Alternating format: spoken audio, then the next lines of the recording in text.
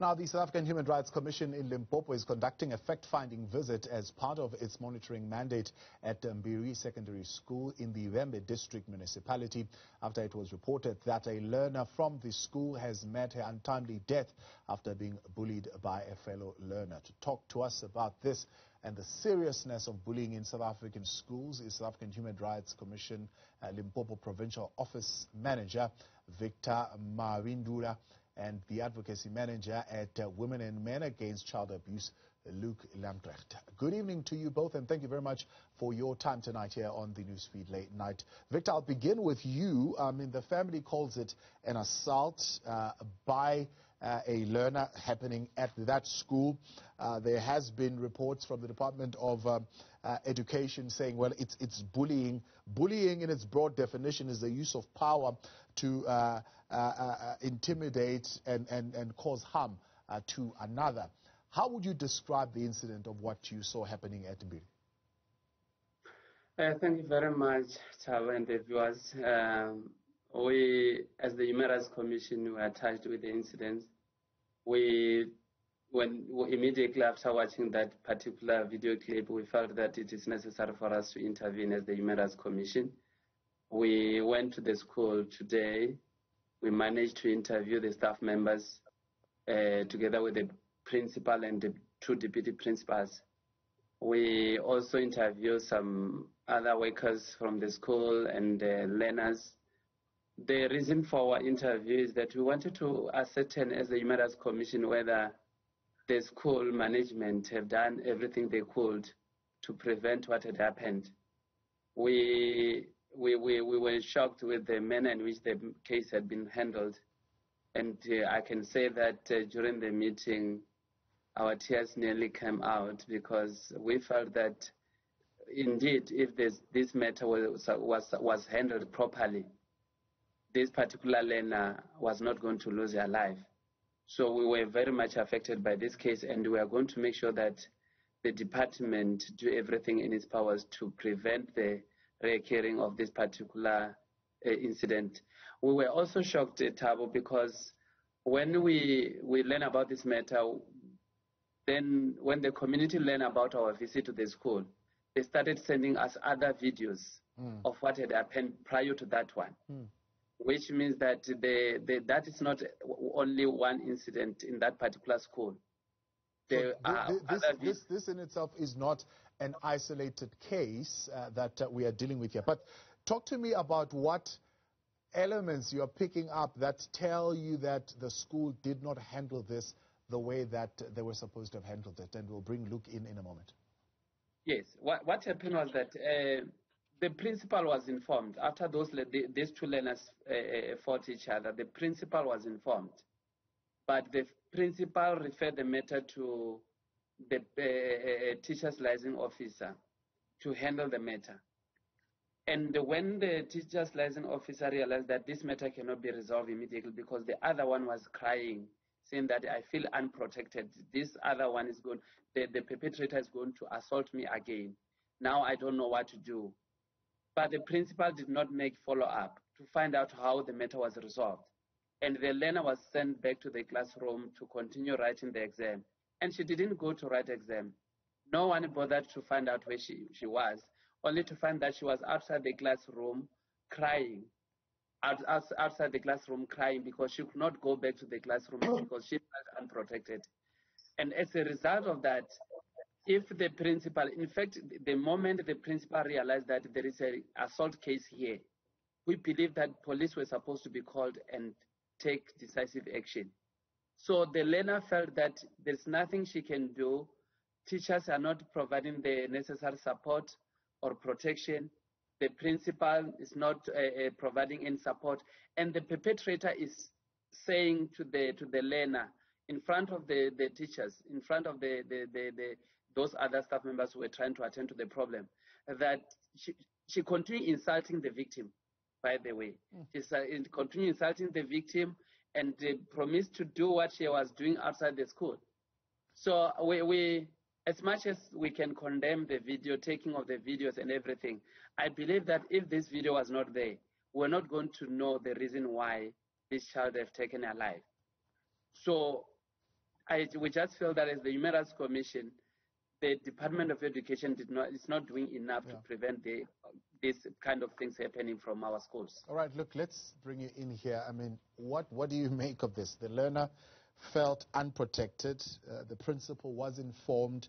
There was no follow-up. Back to the classroom you go, write the exam. She did not write the exam, but no one even picked up that she did not write the exam. When you give your own analysis of the situation here, what do you make of what is going on in that school? Look, the first point I want to make is back to your initial question on the difference between bullying and assault, and the Department of Education calling it bullying and the parents calling it assault. It's a very, very significant distinction, because in terms of the Children's Act, Section 110, people like teachers and principals must report children being abused to the relevant authorities.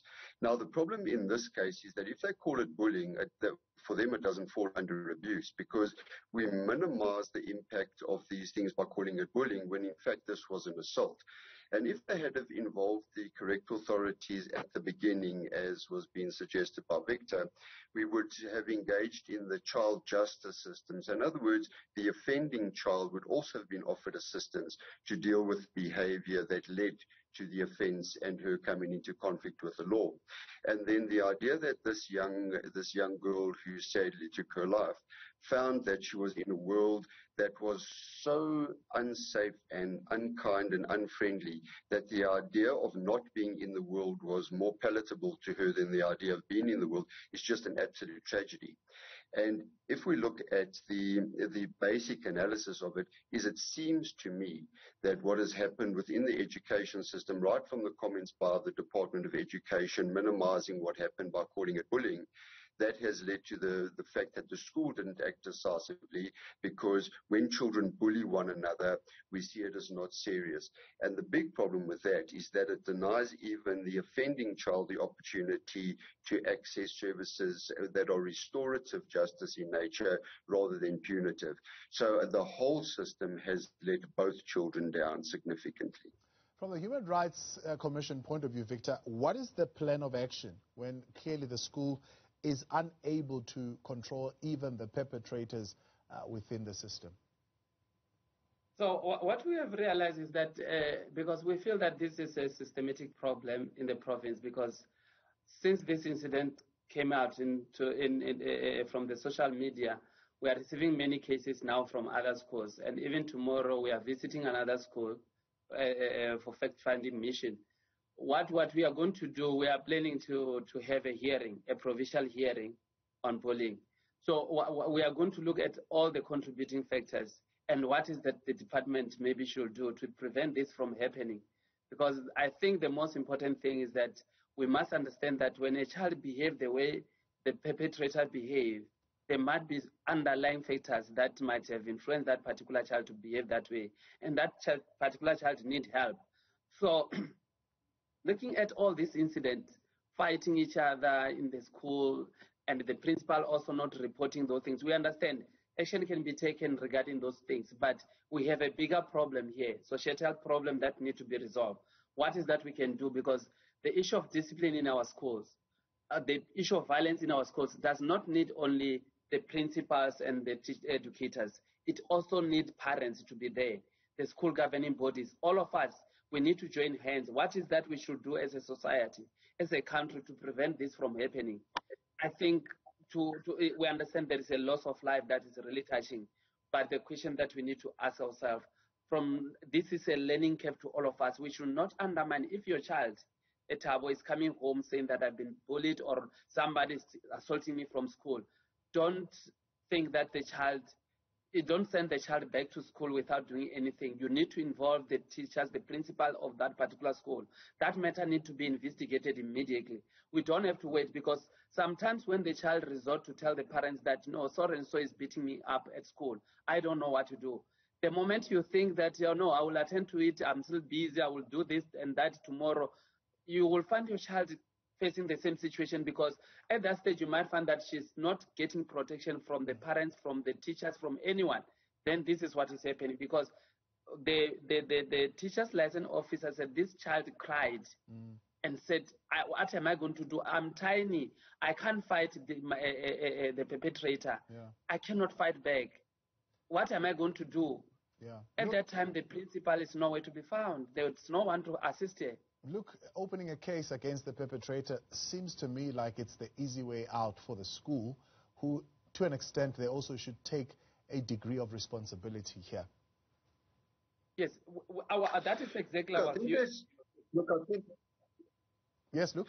I think there's two things to answer to that. So the first is that if a case was opened prior to this tragedy, we would have been able to access restorative justice services for the offending child. Because now the problem we have is we now have a death, which increases the severity of the crime. Plus we no longer have a surviving victim. So my concern is that in order to prove some point, that this young woman who should have been given access to some kind of restorative system via the criminal justice system is now going to be prosecuted for something much more serious because the victim is now deceased.